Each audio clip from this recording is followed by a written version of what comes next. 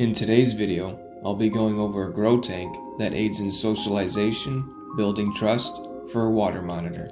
This is not my original idea, it's a Mike's Monitors method. In this video, I'll be showing you how to drill glass, set up your drainage system,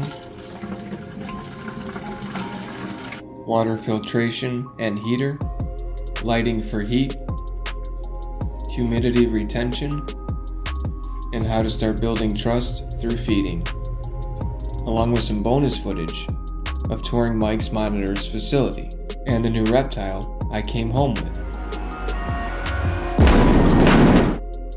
I had a spot on my rack that would fit a 36 by 18 by 18 Exoterra.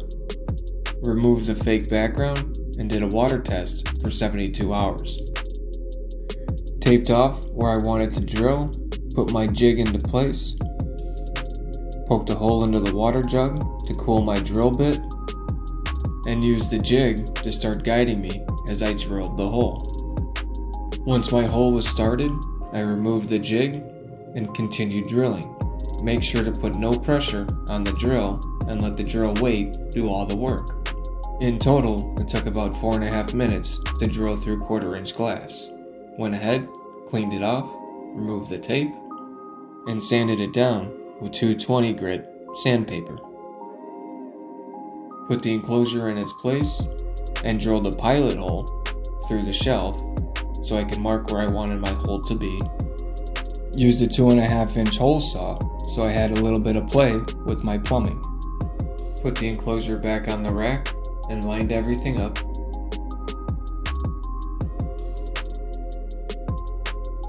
Cleaned off the tank and the 1/2-inch bulkhead with rubbing alcohol. Put a small piece of 1/2-inch PVC into the bulkhead and screwed it into place.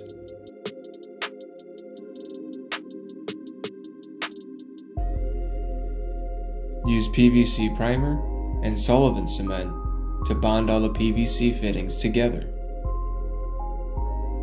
I also use a quick release fitting to remove it from the enclosure with ease. Filled it up with water to test everything out. Added a flexible hose so I can guide it into a 5-gallon bucket. Turned the ball shut-off valve. Then drained the water out of the enclosure. Added black construction paper to the sides and back to give the monitor more security. Added some lamp mounts to the back of the enclosure, along with some 75-watt halogen bulbs, with a Fluker's dimmable light fixture, using a 25-watt ceramic heat emitter for nighttime temperatures that's controlled with a thermostat.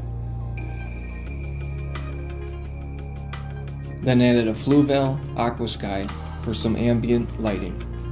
Now for humidity retention. I had a few pieces of glass cut, one for the right side front, the left side back, and the left side front.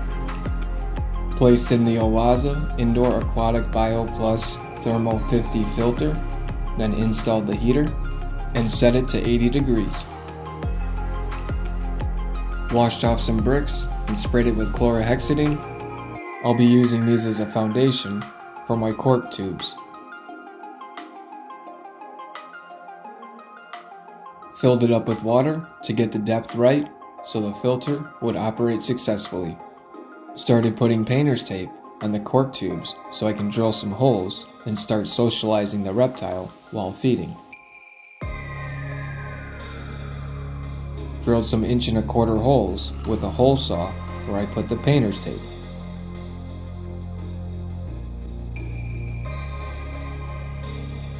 Place the cork tubes back into the enclosure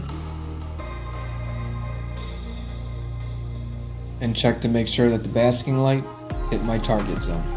Placed in some foliage for extra security.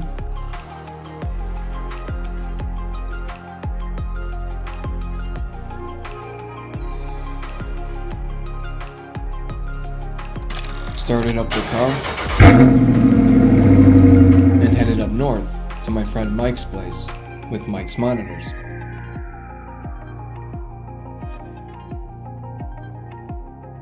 I can't tell you how cool it was to be able to walk through this door and see all the living art that Mike created.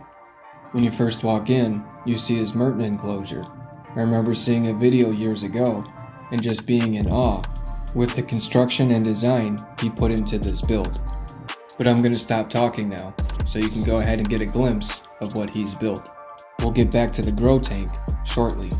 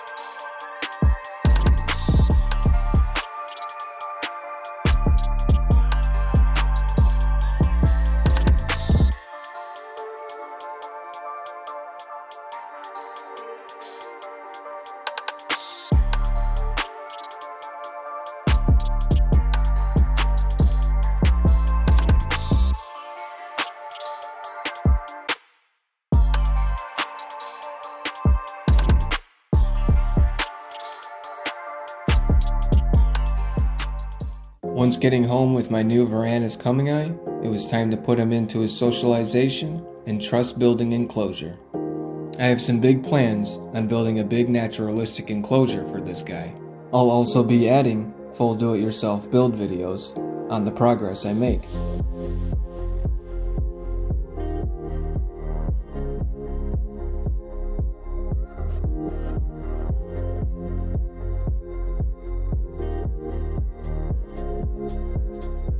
Started tongue feeding through the holes I drilled out earlier to start to build trust and reward for him coming out.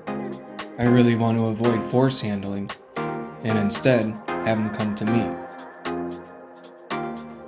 Once he starts getting comfortable with this, I'll start coaxing him out onto my hand, leading him with food.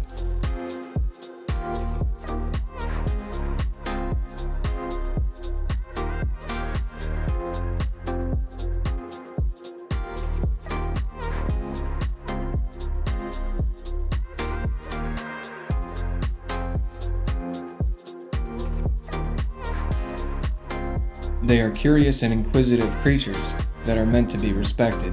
In turn, they'll get respect back.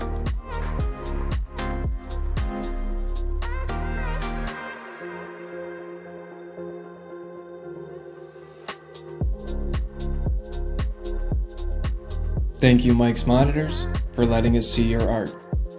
Make sure to like and subscribe if you've enjoyed this video. It helps the channel out a lot when you do.